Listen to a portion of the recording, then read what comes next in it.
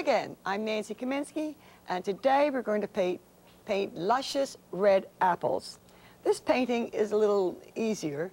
Also, we're going to use very dramatic red tones. Actually, it's a little exaggerated, but in painting, I want to show you the structure, and in doing so, I've made very, very red, yummy apples. Let's get started. Stain the canvas. Like this. Not too runny. Oops, I picked up something on the way in. Well, that's all right. They'll never know the difference. Wipe it off.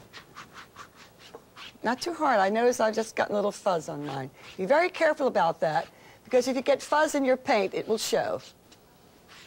There we are. Now, put the grids in, as usual. Divide your canvas in quarters first, like this. Now, I'm using the same size canvas for a reason, a very technical reason. However, you're not so confined. But I will say one thing. You must consider the size of your canvas along with your subject. In this subject, we will use a vertical canvas because it makes a better composition. And when you see what we're doing, you'll understand what I was trying to, the point I was trying to make. There we are, like that. Fine. Now we're going to draw a branch. This is a little unusual in that we're not using a bowl or a pot or what have you. We're just drawing a branch with some fruit on it. I thought this would be a nice change for you. Let's have one come this way. Put your branches in very loosely at first. We're going to change them a little later, but to hang the fruit, let's do this. We have one going here, and then we have another one going through the center like this. Of course, it's a branch, so don't have it too smooth, and give it a little schmaltz like that. That's it. Then we have another branch like that. It is a little symmetrical, but that's all right. It will change. Now we have two pieces of fruit back here. Just put your branches in like that. Leave that for just a moment. Now we'll start with the apples. Again, very simple form. We have one beautiful apple up here, like this. Mine always gets so large. I paint everything so large, like that. And we have another one here, like this. Very loosely. Please don't worry about the form. It will take shape with color. And we have two that are behind the leaves. As we paint, I will explain this, which will give the impression of fruit behind leaves. You see, they're not all in front, of course. There's some behind the branches and what have you.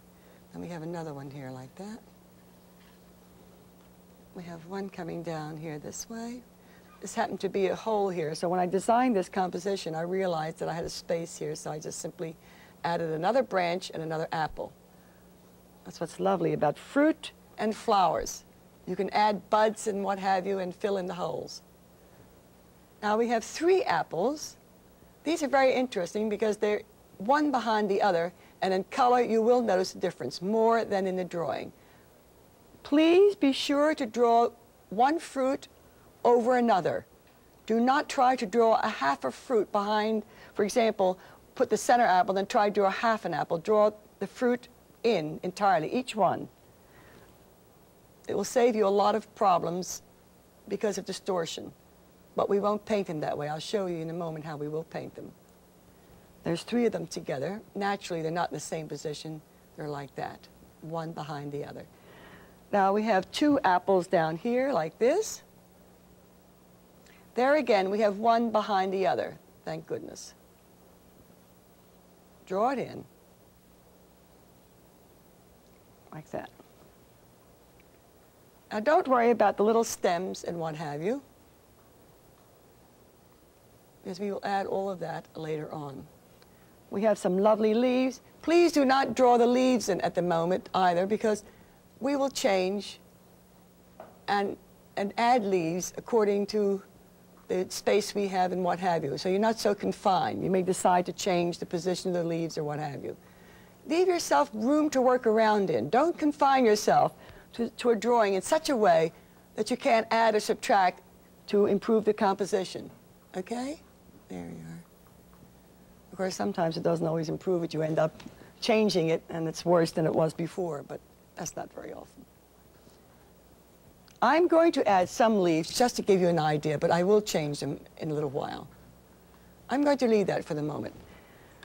Now, the next thing we're going to do is shade the apples. The light is coming from the left, so we're going to shade the right side of the apples, like this. Now, the point I would like to make in painting the fruit, they are round objects, so we try to use round strokes like this. Every stroke that we put on this canvas furthers the form. You're not filling in an empty space. You are constantly thinking form, creating a form. In this case, think apples. Think round, like this. You see? That's very important. It's one stroke, you create the character of the object you're painting, like that. Now, this apple is in deep shadow. As a matter of fact, these are in deep shadow because they're behind the leaves, which you will see in a little while. This is behind this one, like that. This one side only. This is behind this apple, so it's just one, and this one is in front, so part of it is shaded only. This is not as dark as those, but it's not as light as these are that are in the light. Like that. Fine. I think that's all.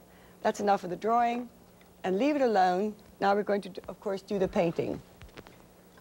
In this painting, we have a little different situation that we have the dark tone at the top, the middle tone, and the light tone. The reason I did this is because we have a lot of dark leaves there. In painting it dark, it will help us when we have all these leaves to do, to keep that area very dark and very dense. So we start with the dark tone at the top like this. Now you'll notice as we've painted objects or paintings, the background color is always grayed down. That means it's not as bright as the objects we are painting. For the very simple reason, it's just that. It's a background color, and it should not compete with what you're painting. It should just be the background or the foil for the painting or the object you're painting. Now, if you lose your branches, forget it, because we're going to go right back to it. Now, for you, as you paint them out, because I don't want you going in between them, it shows. Apples, scratch it out like this.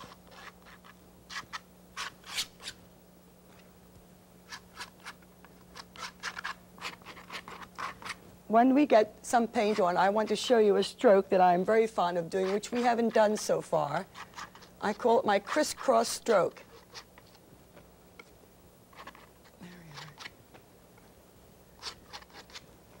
I'm sure that Rembrandt had his own ideas about stroke, but I don't think he had a crisscross stroke. This is strictly a Kominsky stroke. Get it all on first. Don't try to have a painting right away. Get your paint on and then work it. Go a third of the way down, like this.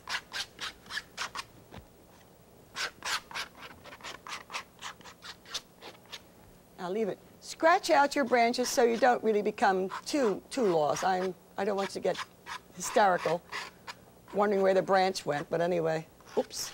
There it is. That's not part of the system, the oops. Okay, let's go to the middle tone, like this. This is a little brighter than I thought, but nonetheless, it's perfectly all right.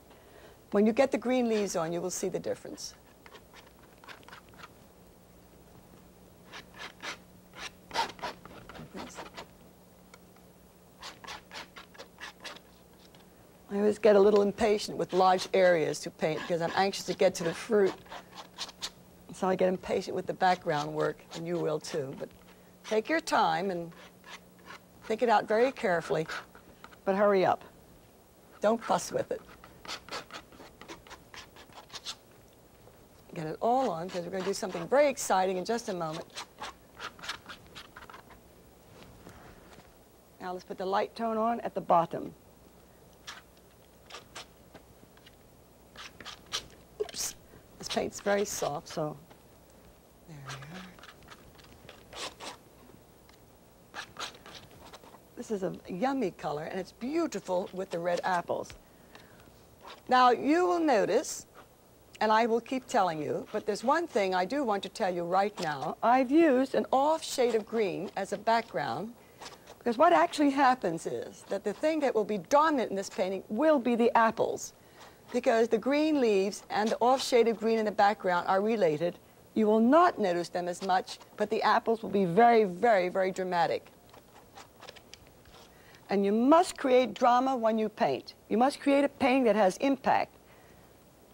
That's why the knife painting is so wonderful for a beginner. Even if you don't draw very well, it doesn't matter, because some of the famous Impressionists, the work was very distorted, but the color was wonderful, very vibrant. All right, there we go. We're going to work a stroke in like this. Take a little of the light and medium tone and go up into the dark tone, and we work a crisscross stroke like this. Don't lose your tonal values. That's very important not to lose your tonal values, please. You went to a lot of trouble to mix those three tones. Don't lose them.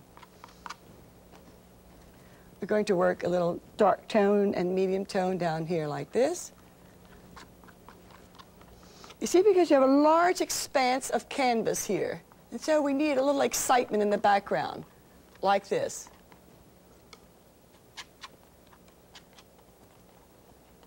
Don't lose it. There we are. Just enough so it's not flat looking.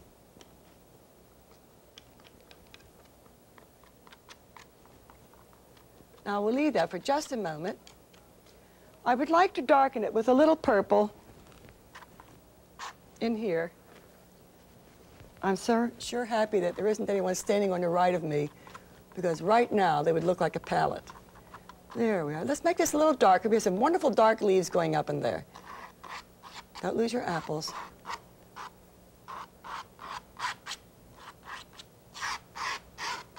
We will change this again and again, so please don't fuss with it and don't worry about it, but get it in there like that. Don't lose them. The apples especially, don't lose. We have another branch coming down here like that. And be sure that your apples hang on the branches, right? Not hanging out there. Of course, you have to be very careful that you don't have a Christmas branch either with the Christmas balls on it. That could be a little problem, too. All right, let's leave that for the moment. Let's add a wee bit of red for a little excitement, because we're going to use a color in the apples into the background to relate the whole thing. Now, let's leave that for the moment.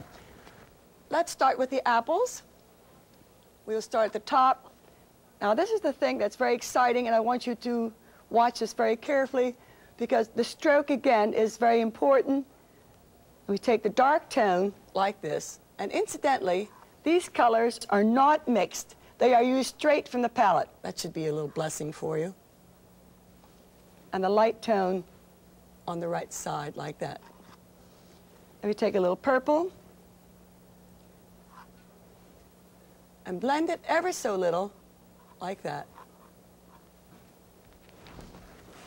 I'll leave it for just a moment. Remember, we have a core area here where the little stem comes up, so that must be quite dark, and it has a bit of a light tone on the other side, which creates the feeling.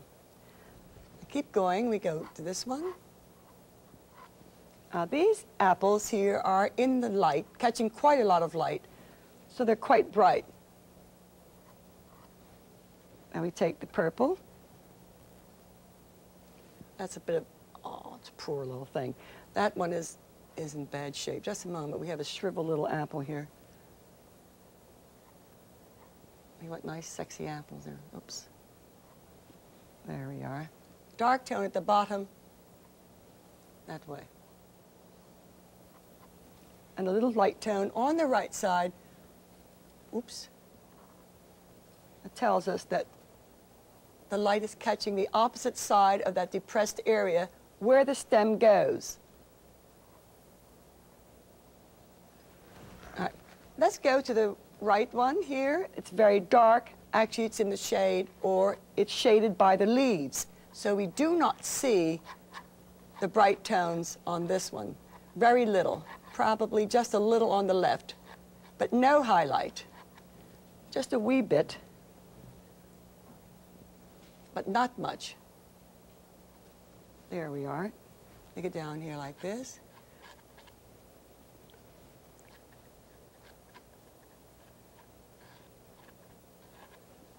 Now, if someone tells you after you're finished painting that you have a wonderful Christmas tree, just thank them.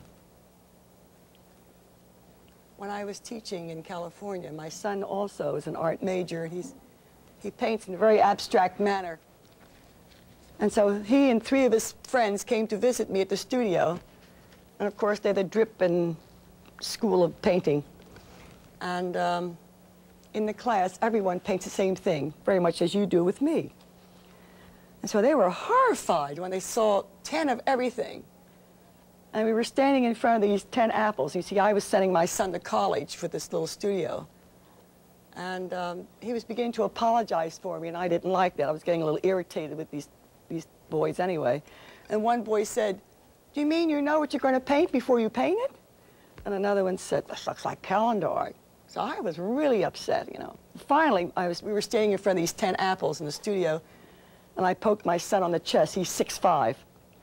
And I said, "Michael, do you see those apples that look like apples?" He says, "Yeah, Ma." Well, I said, "My dear, those apples that look like apples are sending you to college so you can paint an apple that doesn't look like an apple." Well, he said, "Touche, Ma." So finally I took them all back to the house, gave them a great spaghetti dinner, and this one boy said, "Well, anyway, Mrs. Kominsky, you sure make great spaghetti." So I wasn't a total loss.